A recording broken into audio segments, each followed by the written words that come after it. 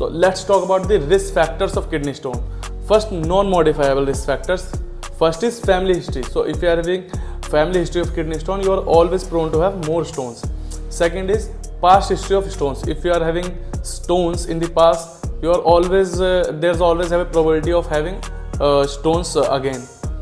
Third is male sex. So males always have a more chance to have stones because males have more muscle mass. More muscle mass means more protein, more uric acid production. So you can always have a uric acid stone, more chances of having stone. Now modifiable risk factor. First, decrease urine production, which is dehydration. If you are having less water throughout the day, you will have less urine production.